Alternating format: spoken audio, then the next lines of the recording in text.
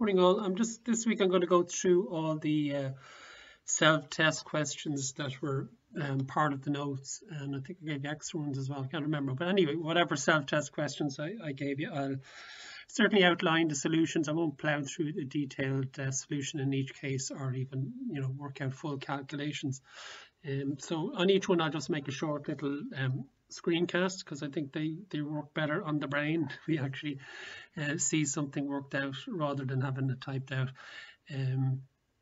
So the first one there was how would you measure the resistance of a membrane? And it really stems from this equation, which says that the flux through, we're talking about dead-end filtration here, but actually this works for cross-flow or tangential filtration as well.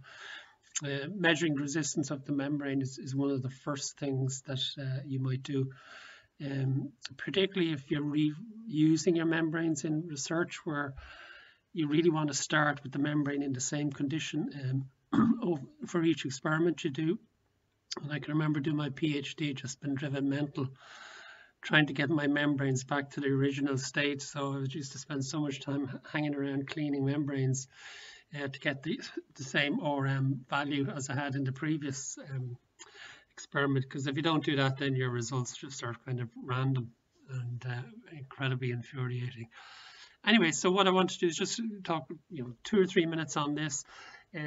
So if this is our governing equation for filtration in general, in other words, this was our kind of resistance to flow model, where the flux through the membrane, and remember the flux is the flow rate per unit area, is equal to the pressure drop across the membrane divided by the fluid viscosity, which is something you can measure with a viscometer, divided by the membrane resistance, and plus the cake resistance.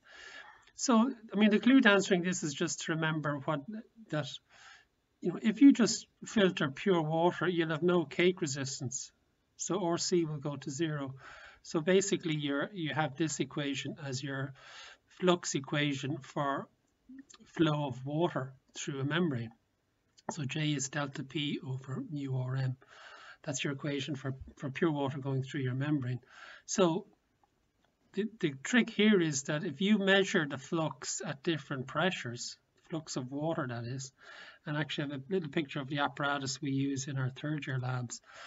This is our filter cell. So this is the top of it, and here this is connected to a nitrogen cylinder actually, and this is the bit, this is an O-ring, and this is the actual microfilter that we would typically use. It might be 0.22 microns or 0.45 micron pore size.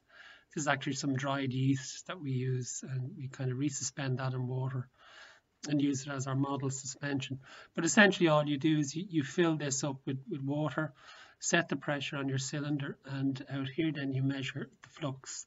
And you can do that over various pressures. We just generally pick one pressure because of time considerations, but it's good practice to do a number of different pressures, and then go to our flux equation. And suppose we got data like this.